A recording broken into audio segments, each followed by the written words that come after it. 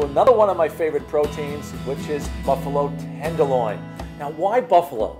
Well, first of all, I'm going to give this a step while I'm talking about the buffalo. I'm going to have him prepare it.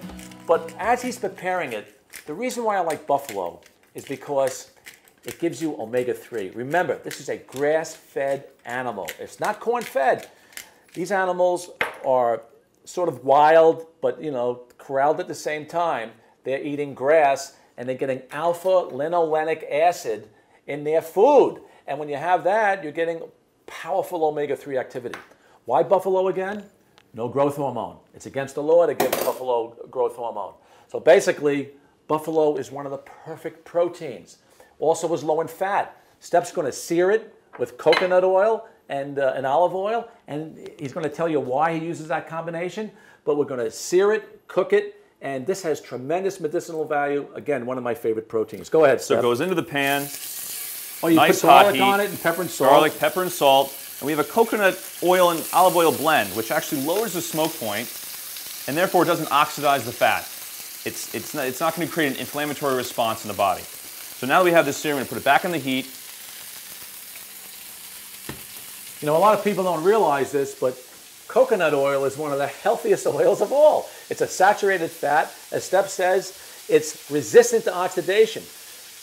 Look, folks, the polyunsaturated oils like canola oil, corn oil, safflower oil, soybean oil, they oxidize. And in the body, that's inflammation. So coconut oil is good for you. And remember, olive oil is as good for you as well because it doesn't elicit an insulin response. And because it's a monounsaturated fat, you don't get the oxidative stress like you do with the polyunsaturated fats.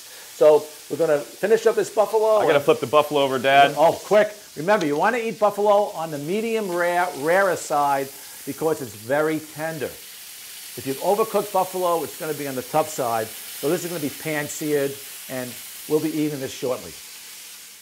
Okay, Steph's finishing the buffalo, and okay, Dad, here it is. We go. Now, Steph, you cooked it for how long? About 5 minutes on each side, medium to high heat. All right, great. And now he's going to slice it and add some sea salt to it and some extra virgin olive oil, just drizzle it. And then I'm going to put it on a bed of greens. Now, today I have pea shoots, but I could use arugula, I could use chopped up lettuce, I can use spinach, any bed of greens. So I'm going to prepare this, put a little lemon on it, just a little fresh lemon, give it some more antioxidant value, a little vitamin C. And I'm going to put on a little onion. Some people like onion on it, others don't. Onion goes very good with buffalo. Now remember, onion has quercetin in it. Onion is a powerful antioxidant. It lowers cholesterol, reduces blood pressure, and it's just phenomenal for what we call reducing the oxidation of LDL.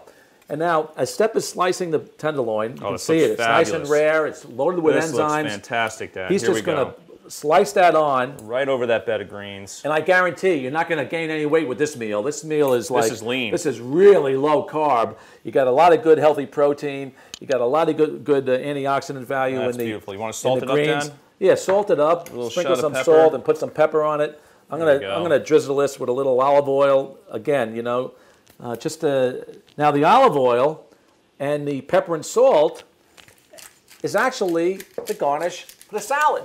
So you have a salad, you got your, everything you need. If you want any tomatoes or cucumbers, you can do it, but this is terrific, and it's healthy. Ready to go. Good job, son. Nice, Dad. All right. All right, let's eat.